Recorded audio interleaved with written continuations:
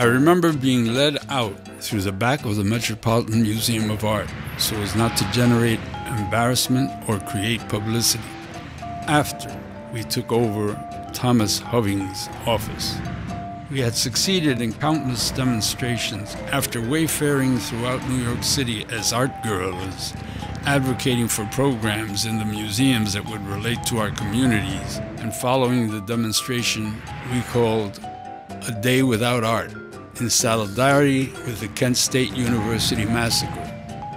Our group, including Armando Soto, Adrian Garcia, Manuel Otero, and Marcos Dimas, founded El Tjader Boricua, the Puerto Rican workshop in East Harlem, in 1969.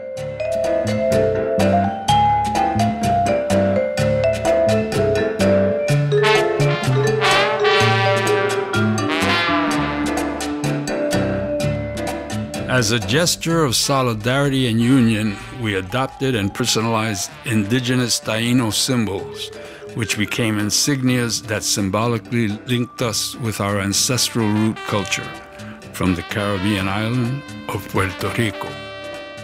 The Aborigine who had vanished from the face of Borinquen and had resided in our souls, the spirit of freedom that had disappeared into a number of myths, folk tales, and anthropological theories. That mythical being was being resurrected at the corner of revolution and of change.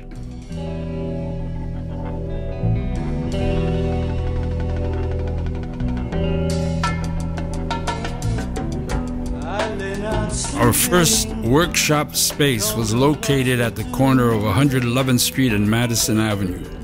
It was a 4-story building we inherited from the Real Great Society Incorporated. Across the street was the headquarters of the Young Lords political party.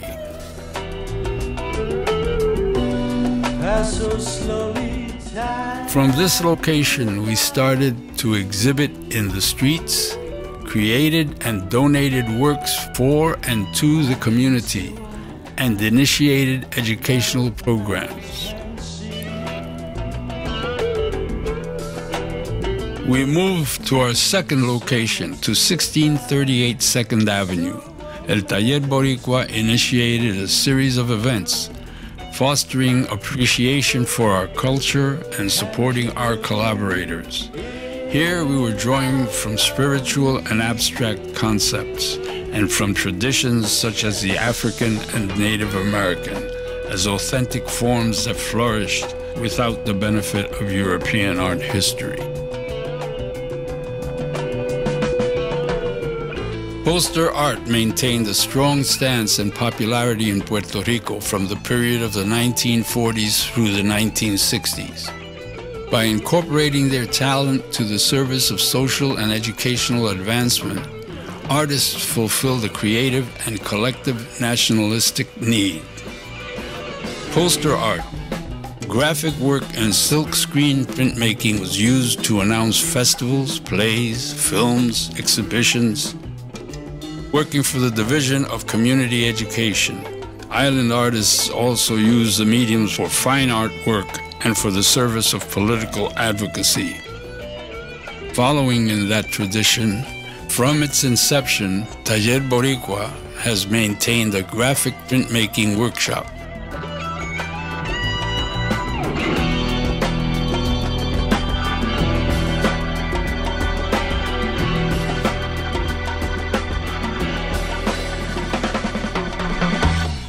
The Tjader's political cultural agenda was to realize itself primarily through its silkscreen and photography workshops, producing silkscreen posters and photographs for such political groups as El Comité and the Young Lords. The photographs were documents, political messages, and images speaking of power to the people. The silkscreen works were animated and energized in the expressionist tradition of the graphic art, produced by the Mexican artists, serving the Mexican Revolution. In 1969, the Tjader Boricua joined the struggle of the underclass. The outcry was enough injustice. enough abuse.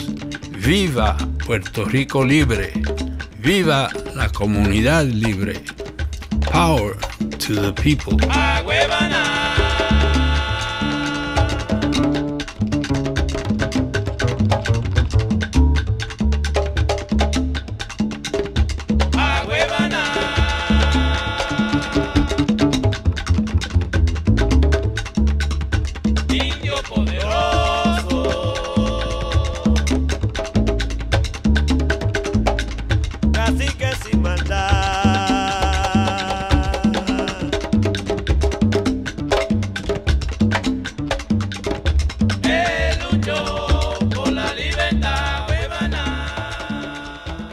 We moved outside the building where the artists are in preparation of a traveling exhibit. 6-foot portrait faces of Don Pedro Albizu Campos, paintings and drawings depicting heroic events in the revolutionary history of Puerto Rico and its struggle for independence circulated throughout the barrio.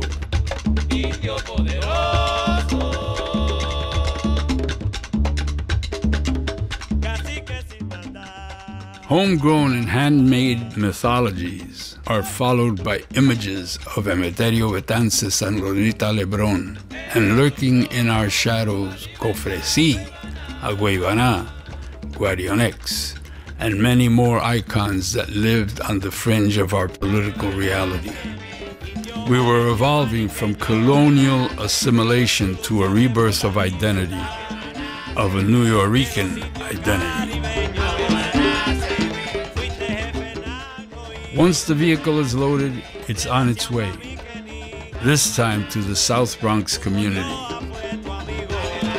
We started with this premise, among many more ideas, to awake in our neighborhoods the love for their art and culture, and to develop social and artistic conscience.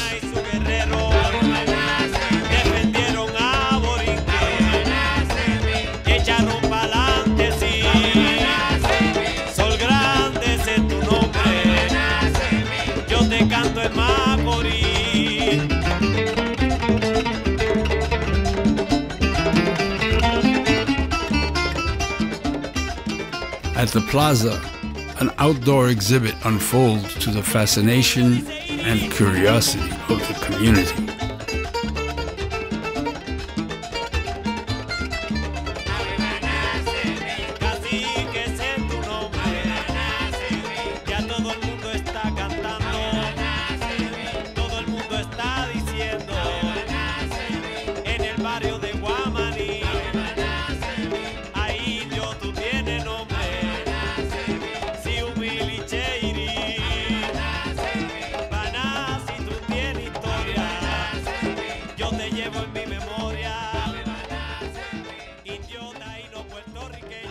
Children play around the artwork, and the people for the first time participate in an artistic experience.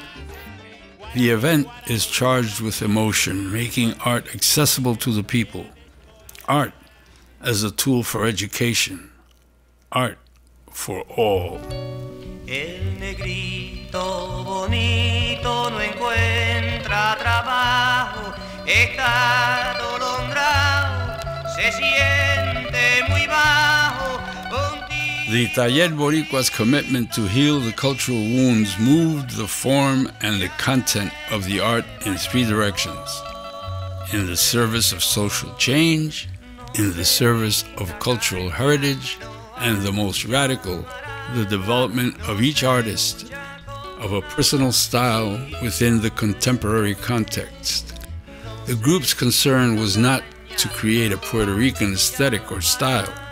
The purpose was to bring to fruition a more radically social cultural intention, that as members of the underclass, we could make an uncompromising, intelligent, and originative contribution to the world of art.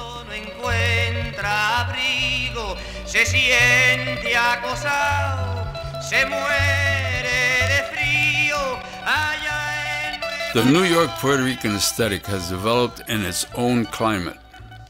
It has been tempered by, among other things, the experience of living in a marginal society, of speaking a hybrid of both languages, each broken, and not belonging completely with either.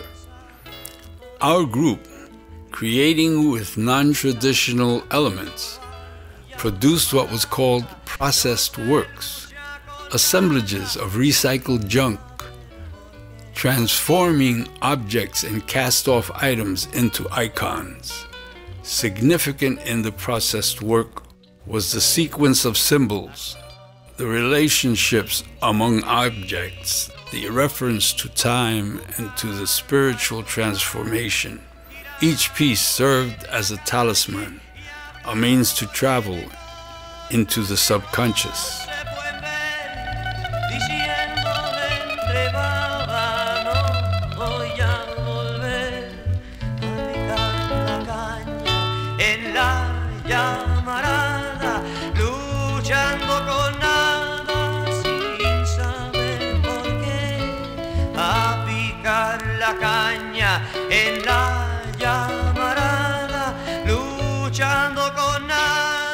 The research revealed a metaphysics.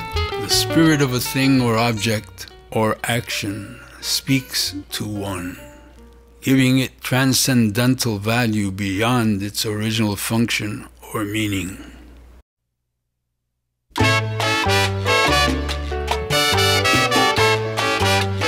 Pobre negro Carimbo.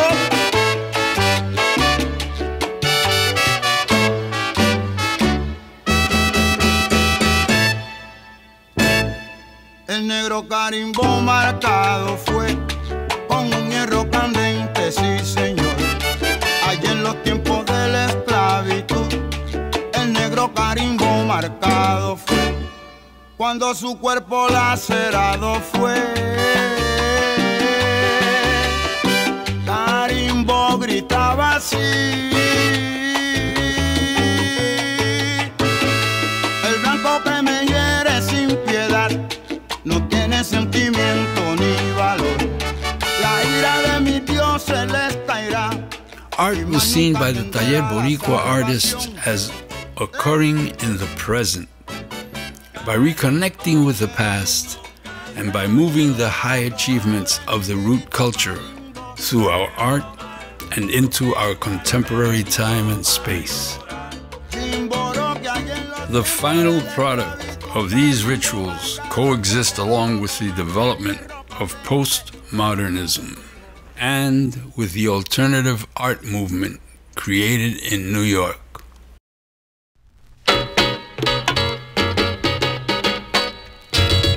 Estaba en los Nueva York, ahí soñando con dolores, cuando vino una gente muy intransigentemente señalando con la macana, sí, porque le da la gana.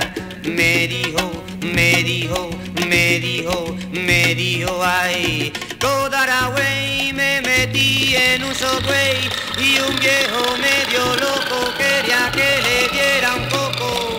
Y vino Rockefeller a ver si quería pelear y yo empecé a bailar a gogo, a gogo, a gogo, a gogo. Y ya nunca gritaba el boricueta en nu. Y yo embobinado dije, feo, feo serás tú.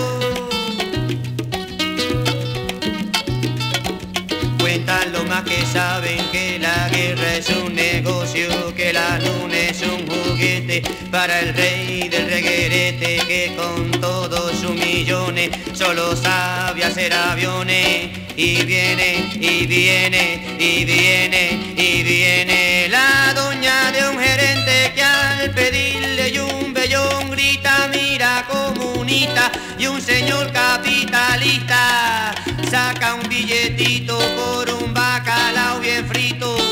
Y yo empecé a bailar